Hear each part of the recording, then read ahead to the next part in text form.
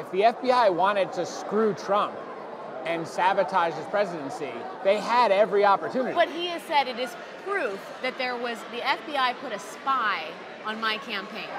Which we don't have reporting that backs up. Right. But does it surprise you that this article, which actually would serve to maybe repudiate the president's claims of a witch hunt, has actually been used as a tool for him to substantiate claims of a witch hunt? It doesn't surprise me when people or organizations whose mission is not our mission, right? It's not a pure journalistic mission. It's to prosecute a case or put on a defense, that they're going to take something and, in this case, yes, twist it. Because, by the way, the thing that gets me about that narrative is, if you were an FBI agent and you thought there was something rotten in Denmark, then isn't it your job to hunt down you're law enforcement. You look for wrongdoing. So this idea that somehow the FBI pursuing this because they thought something was wrong, that's what they do when they do their job, but it's gotten really just twisted and distorted with selective uses of information.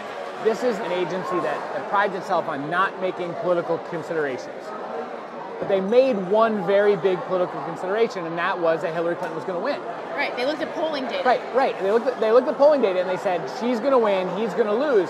If we're seen as going easy on Hillary Clinton, or we're seen as keeping from the public that there are new emails that we're going to look at, we're going to get 2 years of hearings, and it's going to destroy the FBI. We're going to be accused of covering up for Hillary Clinton, and by the same actors. Right, and then if we go and interview Trump campaign officials, which is one of the things they could have done that would have been more aggressive, we go overt with this investigation and interview George Papadopoulos and Carter Page, and it gets out that 4 weeks before an election, we're out there interviewing campaign officials.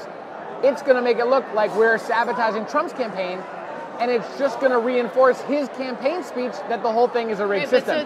So they do this calculation that they say, we got to be extra careful on handling Trump because it's going to reinforce the idea that it's a rigged system, and we got to be kind of like extra lean into disclosure so it doesn't look like we're protecting the next president.